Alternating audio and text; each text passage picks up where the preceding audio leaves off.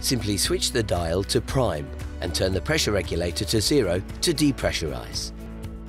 Remove the nozzle and the nozzle holder from the spray gun and place these parts in a container with cleaning liquid.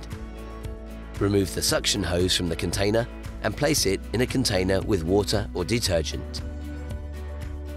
Turn the switch from prime to spray and set the pressure to maximum.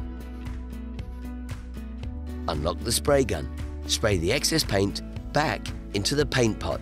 Nothing is wasted. As soon as cleaning liquid emerges, release the trigger and set the selector switch to prime. Then hold the spray gun to the edge of the cleaning bucket and press the trigger until clear liquid emerges. The device cleans itself via the circulation. Switch the unit off by turning the switch to 0 and then disconnect from the mains, allow to dry, then store.